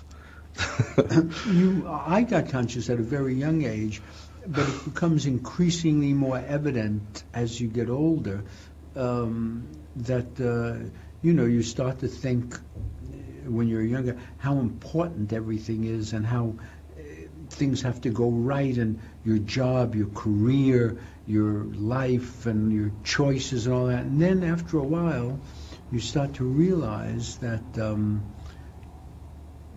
taking the big picture here, that eventually you die, and eventually the sun burns out, and the earth is gone, and eventually all the stars and all the planets, the entire universe goes, disappears, and nothing is left at all. Nothing Shakespeare's or Beethoven or, you know, all gone, Michelangelo, gone. And you think to yourself, it is a lot of noise and sound and fury, and where's it going? Not going anyplace. It's going, you know, look, everybody's in the world now, and we're all United States and Afghanistan and Israel and Arabs and this president, the economy, and someone else is saying, I hope my movie is good at Cannes, and my wife is saying, I hope they send my dress back from the cleaners in time when I go to the thing. And then every 100 years, somebody presses a button, and a big toilet flushes, and everybody on the earth changes. Everybody. All the Muslims are gone, all the Afghanistans, all the Americans, everybody on the planet's gone. And a new set comes in, and they're full of worry and anxious, and they're doing everything, and then, button, they're all gone. And then every 100 years, it's like the whole planet gets washed clean of everybody on it, all these people that are making your life miserable, your next door neighbors, your people that are robbing you in the street, and, you know, all gone. The president and the bank robber, and they all out. So, you know, it just seems like a big, meaningless thing. Now, you can't actually live your life like that, because if you do, you just sit there, and why do anything? Why get up in the morning and do anything? So I think it's the job of the artist to try and figure out why, given this terrible fact, why do you want to go on living? Why do you care about anything if this terrible truth is there, this meaningless end of everything? And you have to try and figure out, knowing that it's true, not giving yourself a fake heaven and hell and nonsense, but knowing the worst. Figure out, even knowing the worst, why it's still worthwhile. That's a tough assignment to explain to somebody why it's so terrible and why it's still important to go on.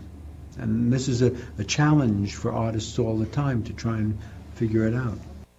Now, there you go, Woody Allen. The meaning of life to him. Anyway.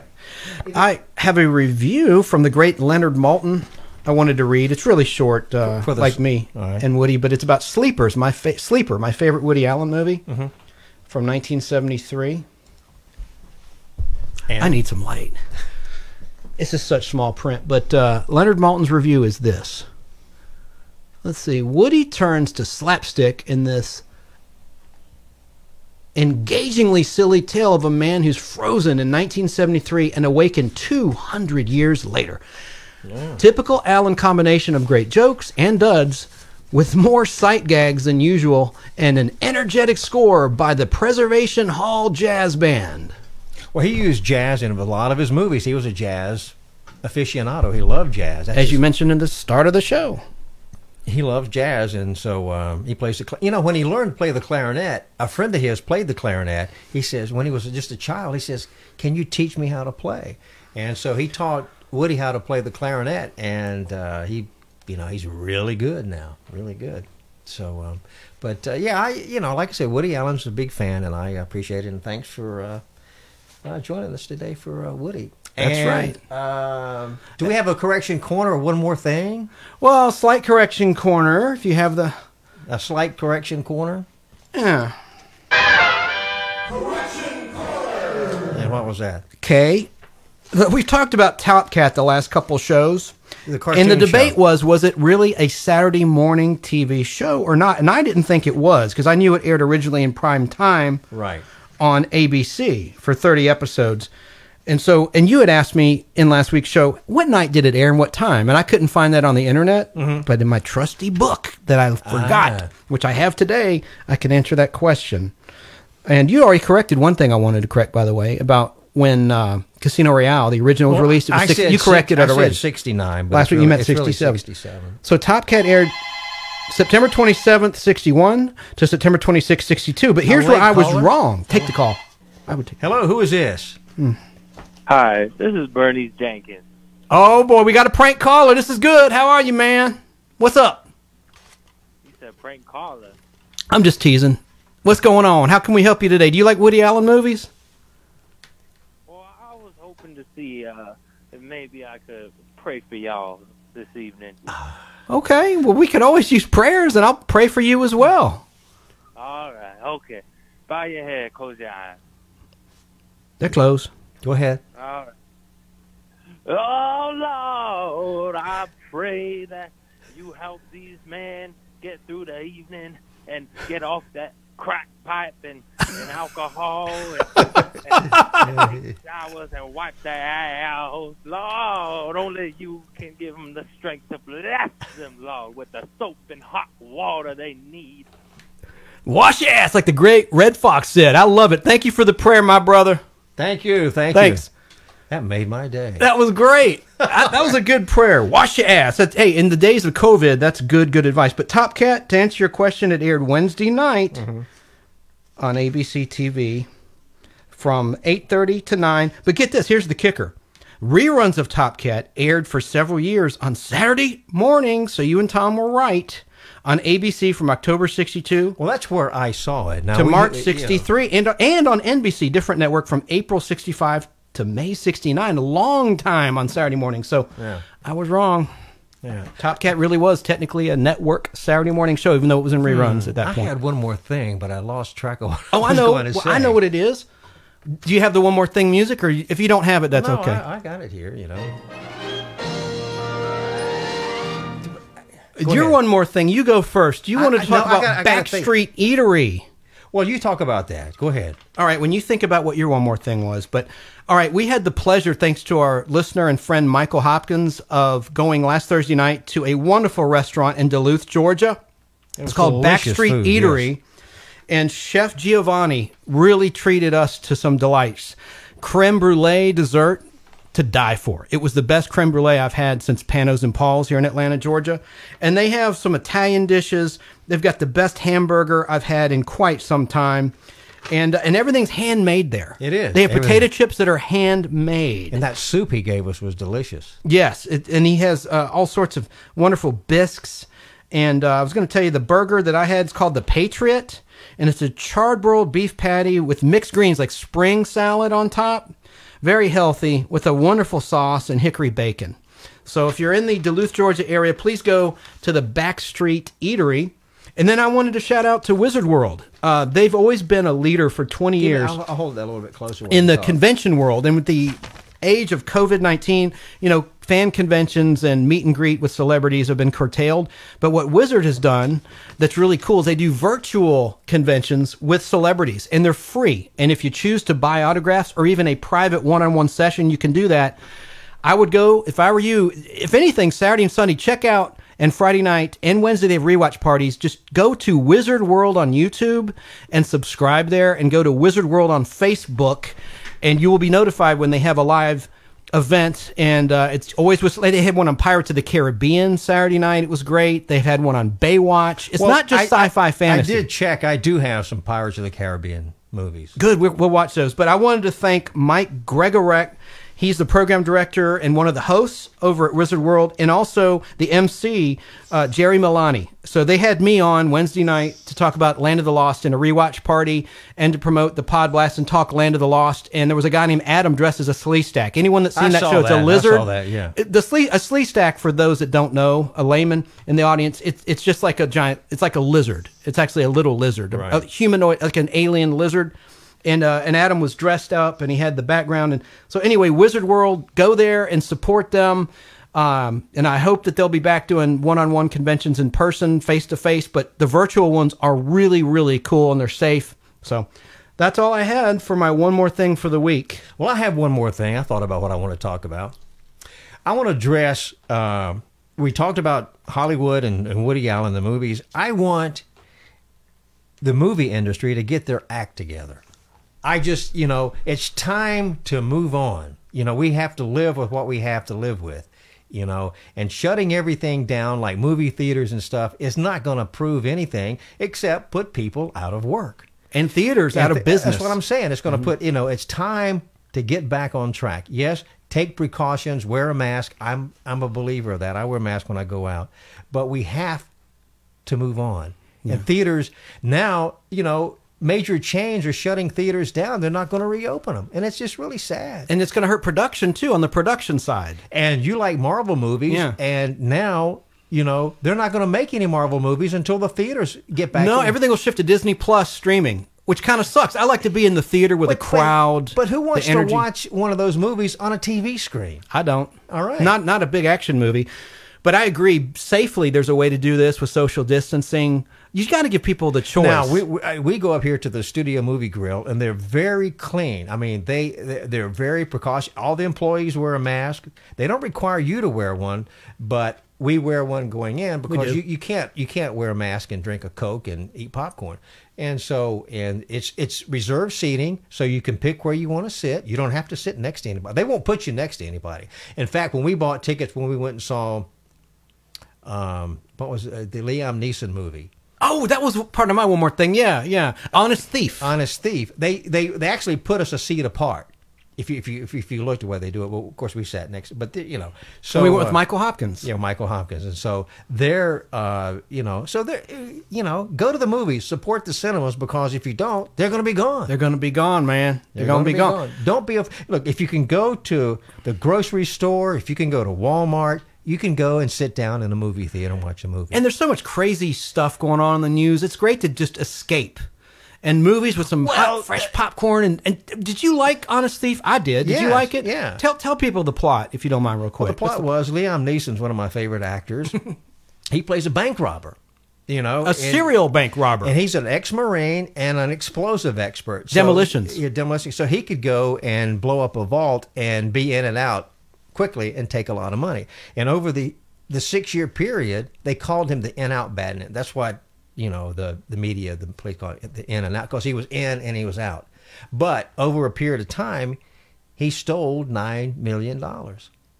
But he had he didn't spend a penny of the money he stole. He didn't spend any of it. It was just the thrill of robbing the bank. He put it in a storage locker, in a storage unit. He put it in a storage unit. In suitcases. And so the storage unit, he met this woman who managed the storage unit, and he fell in love. They fell in love and became an item. Well, it flashes forward a year later after they meet. So he decided to go straight. So he called the police and the FBI and said he was the in-out bandit, because none of them believed him. He says, they said, and it's like the Unabomber, a legend. Like they never have caught him. Right. They never had a good lead to catch this guy. Yeah, and so they didn't believe he was the real Thief. In and out. In and out bandit. And so. And he hated that term. His character goes, "Why did you guys call me the In-N-Out bandit?" And then they finally, the FBI sent 2 guys over to his hotel room, and he gave him the key to go to the storage unit. He says, in that storage unit, there's $3 million. No, he says 9. He said 9, but he only had... He had 3 stashed there that they found. That one. And so anyway, they went to the storage unit, and they were looking through the boxes and found books and stuff like that. And so they went to one box and pulled out the books, and there the money was, $3 million. And that's where the corruption comes in. And the corruption started because these 2 FBI guys said, this is our retirement. And so... Actually, it's one. One rogue FBI agent persuaded the other one to do it. The other one was reluctant. He's reluctant. But then the whole movie becomes a cat and mouse thing. And so, and it's highly entertaining. And so I recommend the movie. I won't tell you how it ends, but throughout the rest of the movie, it's him trying to catch them and them trying to catch him. And they're trying to get rid of evidence and murder witnesses, and the FBI guys. Right. And actually the storage unit, they had video of the guys putting the boxes of money in their back of their car, their squad car. But anyway, and so... Evidence. And there was a guy who played their boss. You know his name. He's from Marietta, Georgia. Patrick. Mr. Patrick. He was best known for Terminator 2. That was his big break as the killer. And he was in Identity Thief playing the bounty hunter. Right. And from Marietta, Georgia. But he was in the movie also, and he plays their boss. But yeah, it's very entertaining, and it's nail biting, and so. But if you like a cat and mouse chase, and you like Liam Neeson, then it's your cup of tea. And the funny thing about Liam Neeson, he's very anti-gun, but my God, there's so much gunplay in this in all his movies. That's the funny thing. But again, like you said earlier with Woody, you can separate the art from the personal. I might not like him personally, but I like his movies. So that's what matters to me. If I can be entertained by them. And I get my $5 or $6 worth. And the Studio Movie Grill has $5 tickets. I mean, you can't really afford to pass up a new movie for $5. You know? That's right. And also, I want to wish everyone happy Thanksgiving. We may do a show next week, maybe not. Don't know yet. We got some birthdays coming up. It's Al's birthday later this month in November. So happy birthday, Al. If I don't see you, I'm sure I'll see you personally, but show-wise, happy birthday to you. Thank you. And I hope your mother's watching. She probably is. Why? You're going to bring me some food, right? Oh, on Thanksgiving. That's just a good cook. Robert Patrick is the actor. Couldn't remember his first name. Anyway, from Marietta, Georgia. That we were just talking about. Good actor. He was also, he played in the movie I'll Walk the Line with Joaquin Phoenix, the story of Johnny Cash. Mm-hmm. He played Joaquin Phoenix's dad, and he was mean. Oh, he was mean. But he's a great actor from Marietta.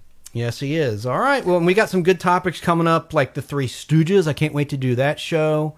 And also one on the television miniseries, the epic television miniseries and TV movie like Shogun, like Roots, that sort of thing. Play a lot of clips of that. I remember Shogun. That had Robert Chamberlain? Richard Chamberlain. He played Dr. Kildare. Yes. And then you had Ben Casey on against him. I mean, opposite him on another network. Same type of show. But I've got some Ben Casey shows on film. I didn't care for that show too much. It was okay. Yeah. Dr. Kildare. Yeah, he was the kinder... And then I'm going to do one. I haven't discussed this with you yet, but I think a good topic would be the lame spinoff, like the girl from Uncle. There's a whole bunch of them. I won't go down the list. Well, we can incorporate the other ones, other spinoffs. Yeah, but I wanted to... We could do that. All right, we'll talk in our meeting about that. I was thinking of bad spinoffs. There's a whole bunch I have written down.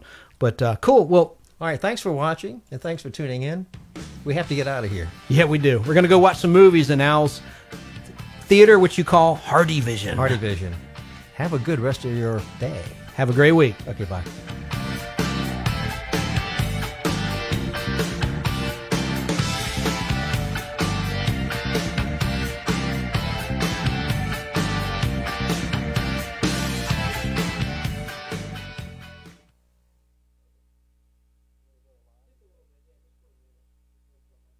You're back on.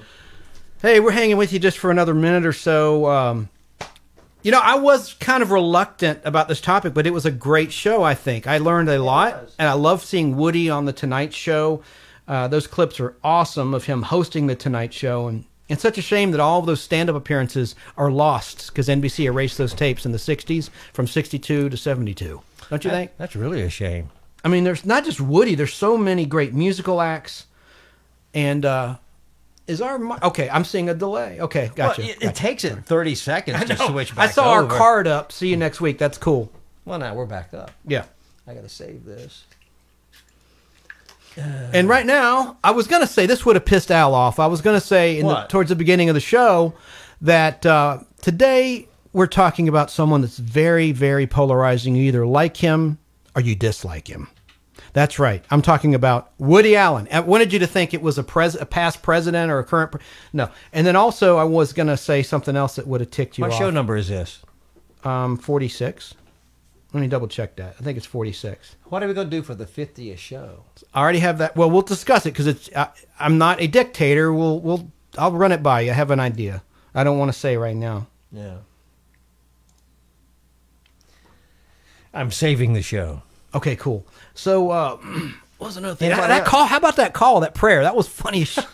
Red Fox did a funny comedy bit called "Wash Your Ass," and that reminded me of that. And he says, "Go to bed damp." He did it, and back in '83, there was a concert he did in Vegas, at Caesar's Palace. He was pretty nasty. He was very blue comedian, but very talented. I miss him. Well, what was the? You got to wash your ass. Ann Esther, she was a stand-up comic. LaWanda Page, the great LaWanda, and she was attractive funny when she was young. You know that? No, because on Sanford and Son, he always played jokes about her being so ugly. And there's a scene in one Sanford and Son where he rips her wig off, and she looks like buckwheat underneath. It's just hilarious. I love her. She was funny. She was funny as heck.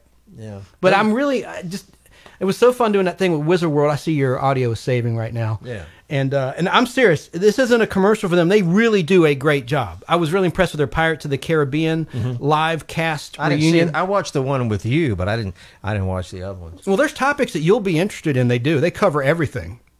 They cover a lot. Wizard World on YouTube and Facebook. God, what was the other thing? There was another. Oh, hell, I'm having a brain toot. There was another line. Oh, well.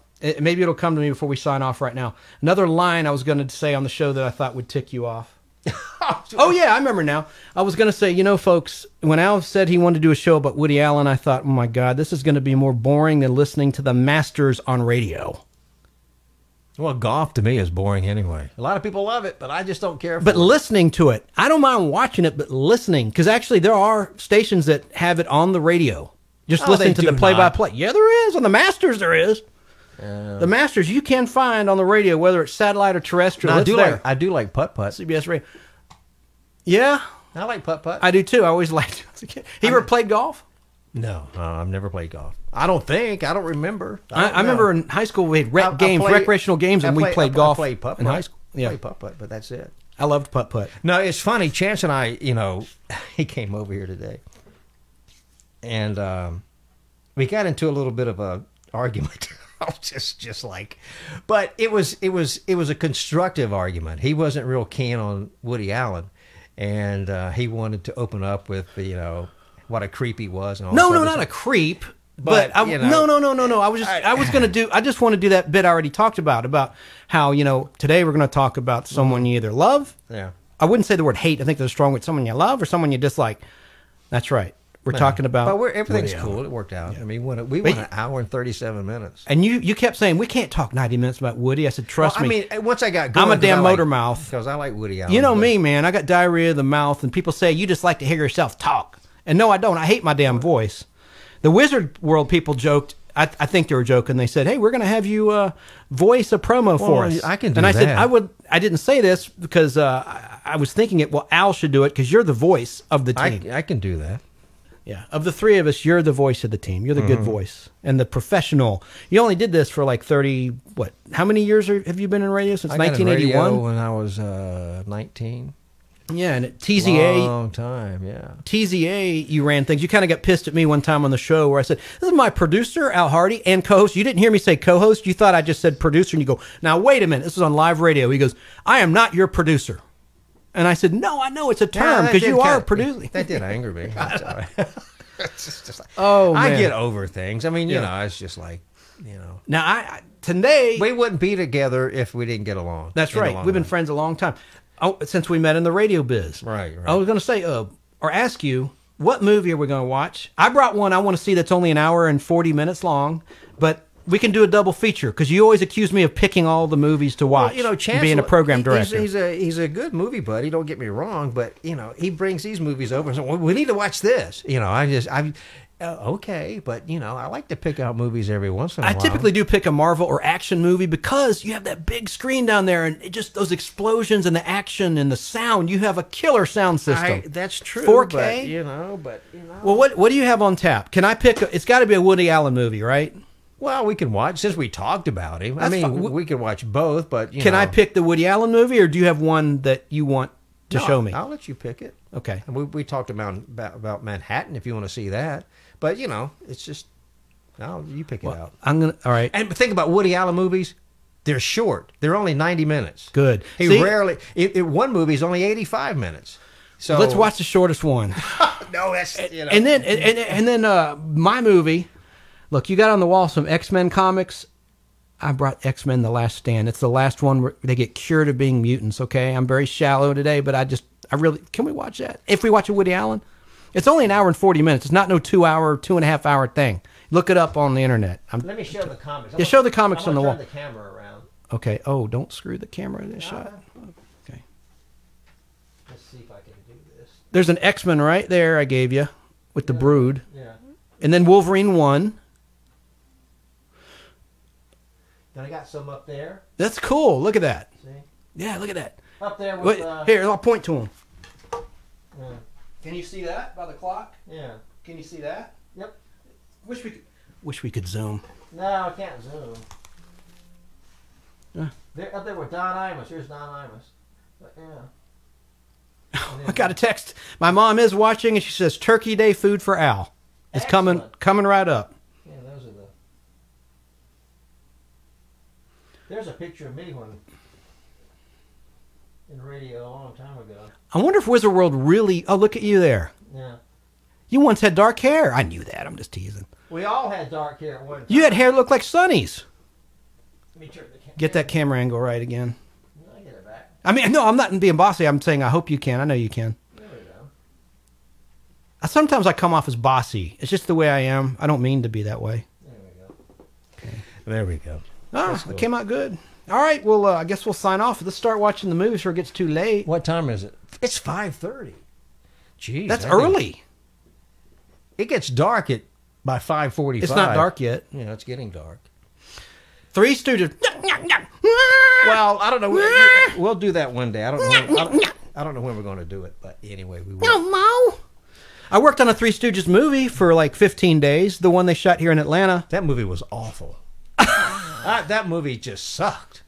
I'm sorry. Fairly Brothers, you don't like their movies? You didn't like Kingpin? Well, I just like the Three Stooges, and I don't know. I just didn't care. By the way, we should say our names on the show. Al Hardee, and I'm Chance Bartels. Mm-hmm. And I worked on a lot of movies as an extra, and I did get an agent, and I've done some speaking stuff, some real roles on shows like It's Supernatural, thanks to friends of mine in the Atlanta area. But I worked on a lot of sets, whether it was an extra or whatever, and we'll talk another time. Of course, Walking Dead, working with a squib, getting shot in the head. That was a hell of a lot of fun, happy memory.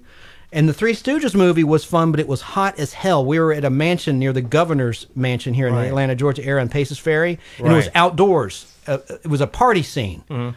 Oh, my gosh. Oh, my gosh, was it hot. And I had to wear like a camel hair jacket. Anyway. All right. Enough. We got to go. Thanks for watching, and we'll catch you next time. Next time. Maybe Sunday we'll figure it out. Or then following Sunday. Happy Thanksgiving, everybody. Goodbye.